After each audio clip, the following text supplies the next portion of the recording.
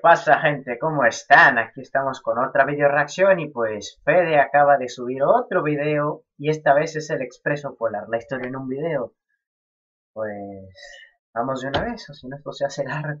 ¿Qué tal, gente? Sean bienvenidos a un nuevo video en el canal del Fedewolf. Ya llegó la Navidad, que los regalos, que el arbolito, que las lucecitas, que el ponche, que las posadas, que el intercambio, que el tío pedo, que los terrenos, Ya te digo, ya. todo eso allá en Navidad. Por eso el día de hoy me di a la tarea de ver una de las películas que más me han recomendado de estas épocas, El Expreso Polar. Que se arme viajes en tren con niños en pijamas. Por favor, hermanito, púchale play.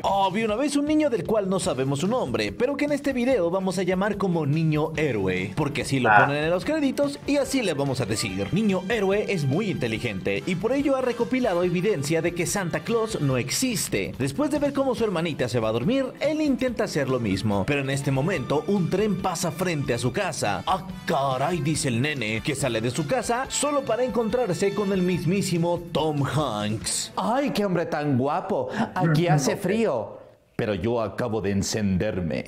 El Tom Hanks es el conductor y le explica al niño que el tren es el Expreso Polar y se dirige al Polo Norte. Tom lo invita a subirse y al inicio el niño héroe como que no quiere. Bueno, la vida es una, termina diciendo, y se sube. Así inicia esta historia, métele la intro. Ok, a ver. Anda, Polar Express.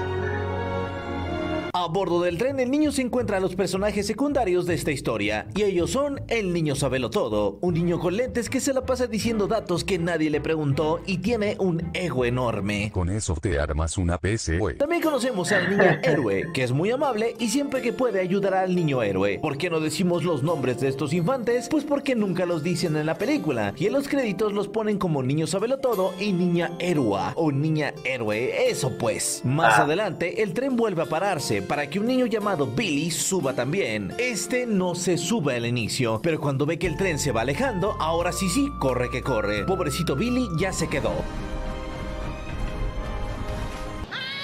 No se preocupen, niño héroe es muy bondadoso y gracias a que jale una palanca de emergencia, el tren se detiene y así Billy puede subirse. Lo extraño es que no se mete al vagón con los demás niños, sino que se fue a otro para quedarse solo. Tom Hanks se cabrea porque para él la puntualidad es muy importante y andar jalando palancas que detienen al tren retrasan su itinerario. Pero al final se calma al descubrir que los niños lo hicieron para que Billy subiera. En fin, el tren sigue avanzando y llega la hora de tomar chocolatito caliente, con meseros que cantan y bailan y hacen magia y dan maromas y la madre. La niña heroína guarda un chocolatito para el Billy y Tom Hanks la acompaña porque este hombre es bueno y aquí nadie se queda sin champurrado. Mientras tanto, el niño héroe intenta alcanzarlos porque la niña olvidó su boleto del tren y no vaya a ser que se pierda, ¿verdad? ¡Hijo de su madre! Al pasar de vagón, el viento vuela el boletito y este se pierde en el camino. No se preocupen, que gracias a la magia de la animación, gracias a una manada de lobos, gracias a un pájaro, gracias al tren y gracias a que mero en este momento Tom Hanks abre una puerta, el boleto regresa y todos felices, todos contentos. No festejen todavía, amigos, porque sí, el boletito ya está en el tren, pero Tom Hanks regresa con la niña y al pedirle el boleto, esta nomás no lo encuentra, por lo que el conductor toma la decisión de llevársela lejos. Seguramente ya la van a sacar del tren, qué tristeza. Ya valió. Adiós a la niña héroe, adiós ya. Espérate, que en este momento el niño descubre que el boleto se quedó atascado en el mismo vagón. Lo toma y corre para alcanzar al Tom Hanks. ¡Córrele, niño, córrele! Que a la niña la van a aventar del tren, ¡córrele! Nuestro protagonista sigue al conductor hasta el techo del tren. ¿A dónde carajos van? Aún no lo sabemos. Ahí se encuentra con un vagabundo que le da agua de calcetín y luego le hace unas preguntas existenciales sobre Santa, la realidad y fantasmas. Mira, Bart, este es un loquito. La profunda conversación es interrumpida cuando el vagabundo explica que seguramente la niña fue llevada a la locomotora, pero tendrán que llegar antes de que el tren pase por un túnel que los va a golpear. Entonces saca unos esquís de no sé dónde chingados y así se arma la persecución. A ver. What the fuck. Nuestro héroe logra llegar a la locomotora antes de tiempo y ahí se encuentra la niña que no fue expulsada. Más bien la dejaron a cargo del manejo del tren porque los maquinistas andan ocupados poniendo un foco.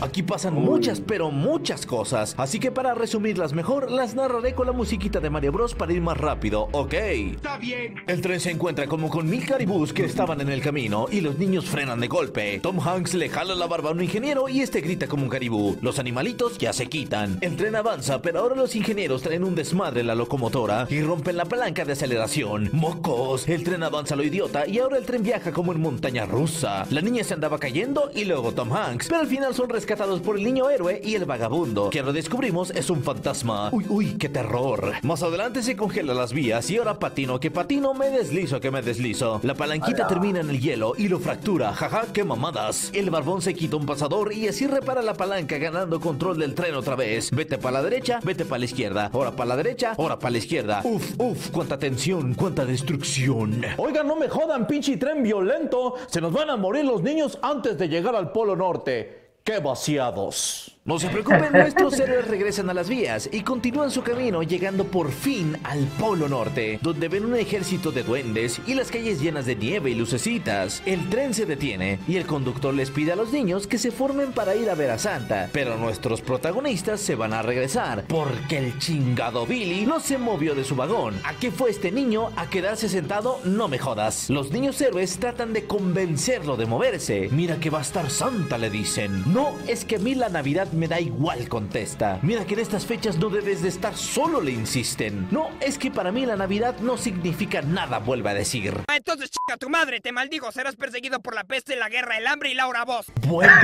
el vagón se separa del tren y comienza a tomar velocidad sin que la niña ni el niño ni el amargado del Billy se puedan bajar. El vagón baja hasta un cruce cerca de una base de comando central de los duendes. Aquí los niños se escabullen y llegan a un tubo que los conducirá a la plaza principal. Lo malo es que también llegan a donde están los regalos y Billy, al descubrir el suyo, se agarra a él, provocando que todos caigan en un tubo enorme y den a parar al saco de regalos de Santa, donde se les va a aparecer el niño sabelo todo. ¿Cómo llegó hasta acá este cabrón? Ay, pues sucedió, güey. El chiste es que los niños llegan a la plaza principal y después de descender el enorme saco, los renos que conducen el trineo de Santa salen volando y galopando. Después unos duendes sacan unos cascabeles bien mamalones y aquí el niño héroe se saca mucho de onda, porque al parecer todos escuchan los cascabeles menos él. En este momento va a aparecer el personaje más carismático de la época navideña, aquel que le trae regalos a todos los niños del mundo y que nos hizo tan felices en estas fechas. Su nombre es Santa Claus.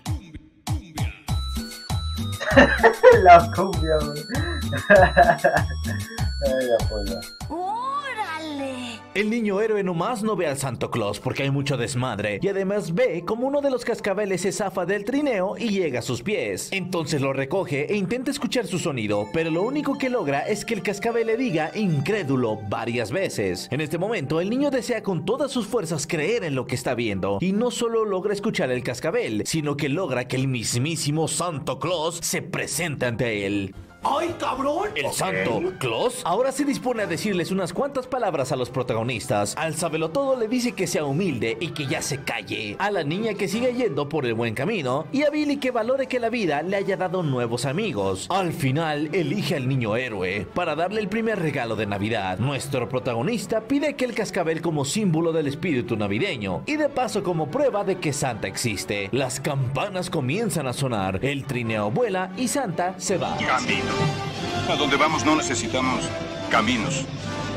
Pinche niño tonto, yo hubiera pedido un ricochet, ¿sí o no, tribu? Nuestros héroes suben de vuelta al tren, donde antes de subir, Tom Hanks le escribe a cada uno una palabra en su boletito de lo que deberá hacer de aquí en adelante. Al sabelotodo le pone que aprenda, a Billy que confíe, a la niña que lidere y al niño que crea. Al sentarse, todos los niños quieren ver el cascabel, pero aquí nuestro protagonista se da cuenta de que el muy güey perdió el cascabel, porque desde el inicio de la película tiene el bolsillo roto. Tal vez sea estúpido, Ay. pero también es tonto. El tren va dejando uno a uno a los niños en sus casas. Miren a Billy todo emocionado porque ya recibió su regalo. Ojalá sea un ricochet, Billy. El niño héroe se despide de su amiga y al llegar a su casa encuentra todo exactamente como estaba antes de salir. Al día siguiente se despierta y corre al árbol rompiendo su bolsillo en el proceso, lo que nos da a entender que solo estaba soñando. Oh, pero tal vez todo esto sí sucedió, pues al abrir el último de sus regalos encuentra en una cajita el cascabel que Santa Santa le regaló, con una carta de él diciéndole que se lo devuelve, pues la había encontrado en su trineo. La historia termina con el niño héroe explicándonos que aun cuando creció, siguió escuchando el sonido del cascabel, cuando sus padres nunca pudieron. Su hermana sí lo escuchaba, pero a medida que creció, ya no pudo. ¿Ustedes qué dicen? ¿Todo lo que vimos sí pasó o no pasó? Pónganme su opinión en la parte de la descripción, claro que sí. Ya se acabó la película, fin. Y bueno, gente, se que dejamos la historia en un video de El Expreso Polar, también conocido como Papá Noel CGI. Espero te haya gustado, te haya divertido. En la parte de abajo te dejo mi Twitter, Facebook y también Instagram. Nos vemos hasta el próximo videito de Fedewolf. Muchas gracias, bye.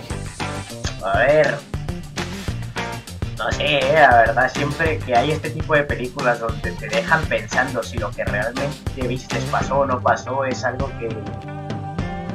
no sé, no sé la verdad. Tendría que mirarlo para más detalles, pero no sé. Pero bueno, yo me voy, de momento me voy y nos vemos.